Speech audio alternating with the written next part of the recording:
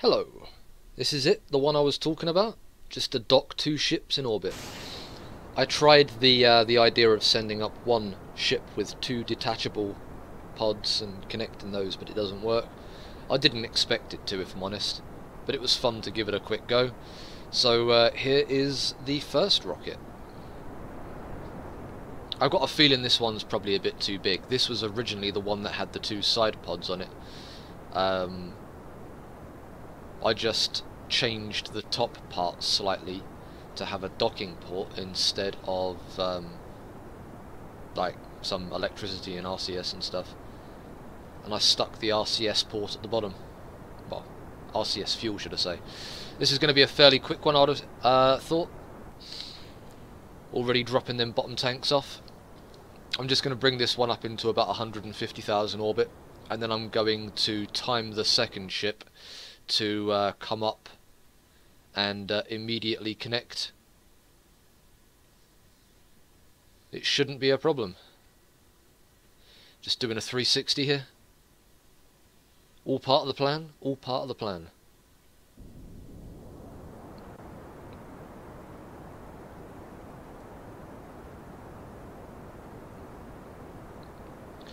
Okay, let's open up the map in a second. Let's see. We're getting there. This first bit should be pretty quickly. I'm not very good at docking, I will say that now, so I'm probably going to end up fast forwarding somewhat when I get to the docking section.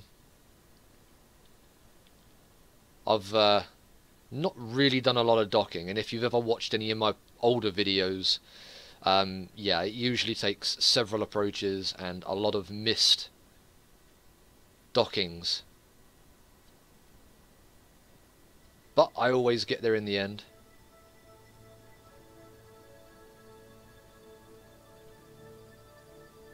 Nearly there. Oh, run out of fuel. Let's drop that bottom bit off. That bit there is going to probably be what will get the ship back down into orbit. My intention is once I dock the second craft, which will probably be a completely different one, I'm going to dock it to the top of this one and then bring them both down to land. I've got the ablator on this one, so I'm going to take the person who will probably be Valentina, and I'll put her into the this one, since it can hold 3, and I've only got Jebediah controlling it. He's actually level 4-star at the moment, 4-star pilot. I'm loving it. A few more missions and this little dude's going to be 5-star.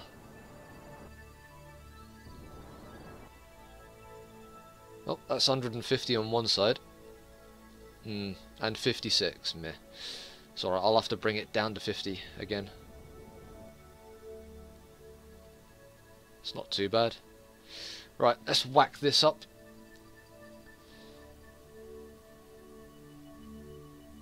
Shouldn't take too long. Bring the other side down to 50k, 150k, and then bring the other side up, and then I'm good. I've had people ask me in the other videos why I don't use nodes. The answer is you don't need to. If you know what you're looking for on the nav ball, you can pretty much control the majority of it without the need for it. I do use nodes, obviously, for the longer journeys, or to find out where I need to be aiming, if I'm going to be like landing on the moon and whatever, but once I've got it, I generally just don't bother. 150, 149, that looks good to me. Right, let's just get rid of this bit on the top, and then there will be a jump cut to the second ship. There we go. See if I can knock it away. And no. See if I can blow it away. Nope. Oh, fuck it. Right. Jump cut! Now. Okay, part 2. Just built this rocket quickly. Not really need a lot. Just something to send this tiny little docking craft up with Valentina in it. Yep. Upon building this one, I realised that the other one, where I removed the top section, no longer has any solar panels. So that'll be fun. I can't move the second craft, so docking might take a little bit longer than I expected. So I will be definitely fast forwarding. This one does have solar panels, so if I can dock them together, it won't be a problem. They'll both have electricity. Just bringing it up quickly. If I've set it up correctly, I should just be able to set up an encounter immediately without needing to circle Kerbin about 50 times. The way I do it is I wait until it's nearly on top of me, and then I'll set up a slightly higher orbit, and that will make it so that I'm currently set to come down behind it. And you'll better see it now. Yeah, and then you see all I've got to do is just accelerate when I get to the Apeops, and an encounter will be generated. It's not really a problem. The only bit I find really tricky is the actual docking. I'm shit at it.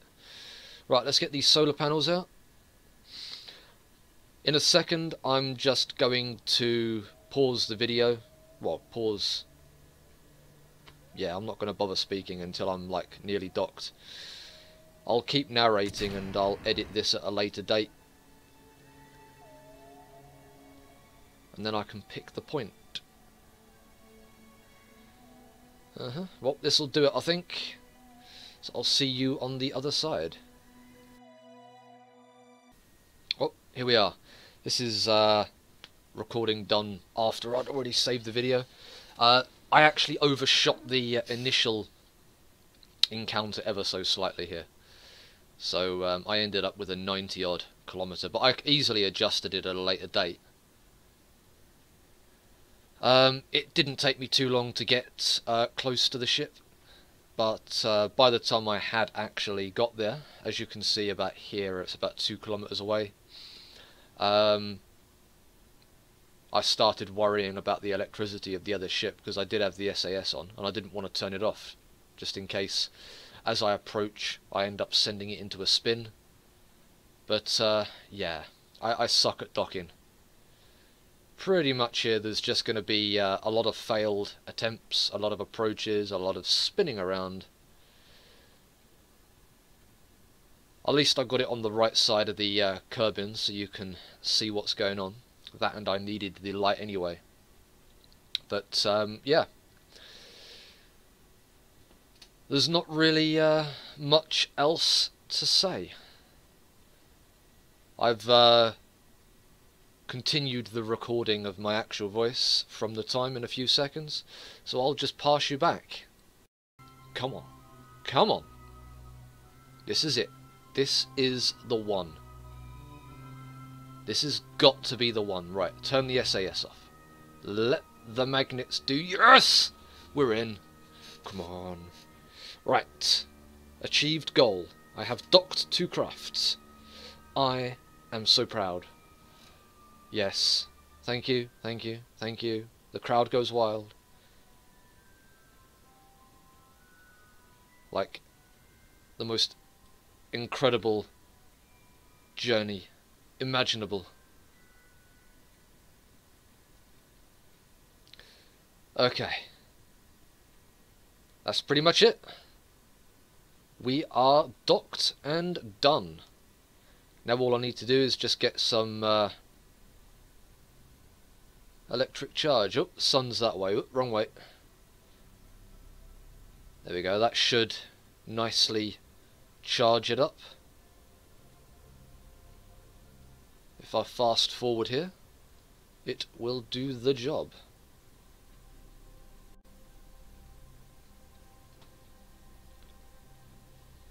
And there we go. This should get the charge nice.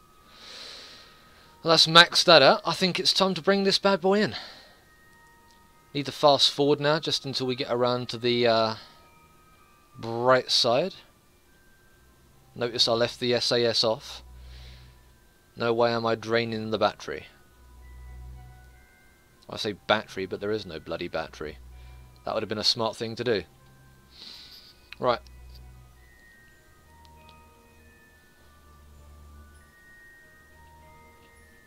Just turn it round now and we'll start bringing it back in. Let's have a look, see if I can bring this thing down on land.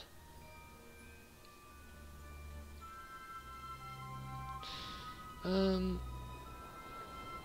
think I've actually got a pretty good point here. I'm coming down pretty much over the largest land chunk. Should be nice. It's right about here I think I'll make a quick save. I am not afraid to say that I have before made mistakes.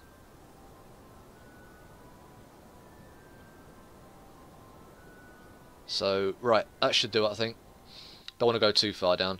Let's start time accelerating and bring this bad boy in. I don't think I need this anymore, this big fuel tank. Let's spin and get rid of that. Beautiful. Don't want that thing crashing into me now, do I? Okay. Right, yep, I forgot. Nope. Yep, can't bring those things in anymore. God knows why you can't bring the solar panels back in. Maybe I should see if I can set up an action group to toggle them in and out. I don't know if that works. It used to.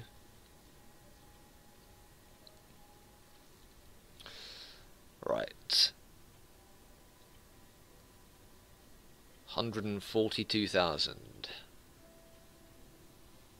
If I time accelerate and bring it down nice and quick. Jebediah and Valentina there. Both looking rather happy that the trip is over.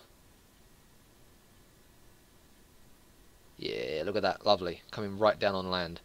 Alright, let's see how much of the ablator I use here. You know, I've just noticed another design flaw. It would appear that where I altered this pod, I didn't move the landing gear down. Shouldn't be a problem with 8 parachutes. I don't think I'm going to have to worry about anything breaking, but that just looks funny. Oh dear. Oh well, I'll put those away for now. Or do I want them to blow up? Right, let's bring it in. See if any of this ablator gets used. After I've finished the landing, guys, I'm going to check the mission thing to see if I've unlocked any more.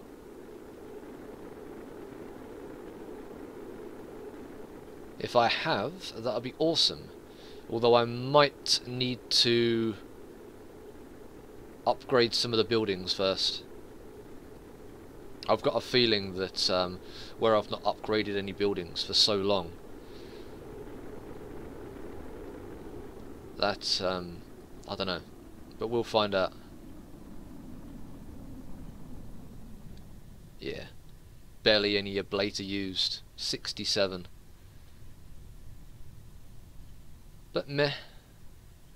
Where I docked with the craft, my action group seems to have disappeared, so I'm just going to have to manually deploy all of these chutes. Why am I spinning upside down? Meh. Right, where are they? I've got one there. Okay, I turned the SAS off. Let's just put that back on. Right, should be a couple more. That's one. And that looks to be the last one. Yep. When these open, it should give some cool shapes.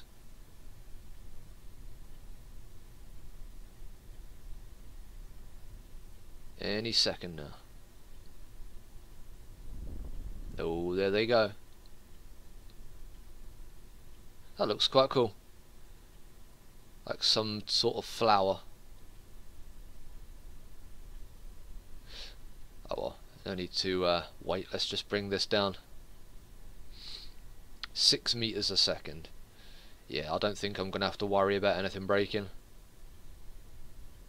Slow it down just to be sure. And touchdown. Easy mode. Right, let's recover it. Nothing fantastic happened, no science or anything, so I haven't got to worry about checking all that rubbish. I've not unlocked anything since the last video, so yeah, nothing will have changed. Let's have a look what missions I've got here. They've all got durations. Ooh, plant a flag on Eve. Oh, guys, what happened in the last video? I've got a dude sitting on Eve. Oh, look at that. Am I glad I didn't plant a flag there? That would seem to be an easy one. Let's see, what's this? Build a new outpost. Yeah, that's no good. I couldn't bring the one that's in orbit down. Oh well. No problem. No problem. So there's nothing fantastic. Let's go and fast forward time and see if anything changes. I'll fast forward a few days, see if anything happens. I should probably go for 10,000. And that'll do. Let's see if anything else has changed. Nope, duration. Nah, nothing. Doesn't really look like anything new. But anyway, that was fun. Fun little video there, guys.